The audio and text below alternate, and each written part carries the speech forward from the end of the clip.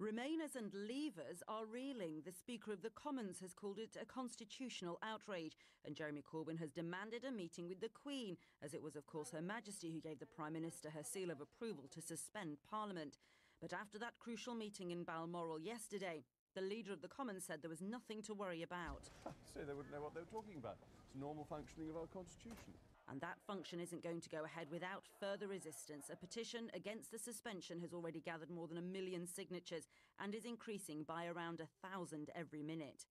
What we do need to do is to unite against a no-deal Brexit, and that's what I think Parliament has finally found, that consensus, and that's why it's important that it's able to express that and to move next week, as surely we will, to try and stop the government by a legislative process.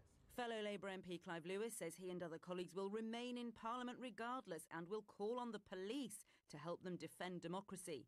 But some believe prorogation won't mean the end of a constitutional government.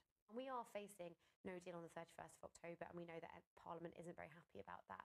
So politically, it's controversial, and politically, it does matter. But I don't think we can go as far as to say it's a constitutional crisis, at least not at this stage. The thought of a no-deal Brexit isn't just worrying politicians. Health leaders are warning today there could be disruption to the supply of medicine for up to 6 months to the NHS.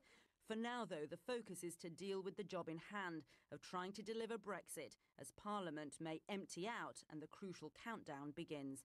Ranveer Singh, Good Morning Britain.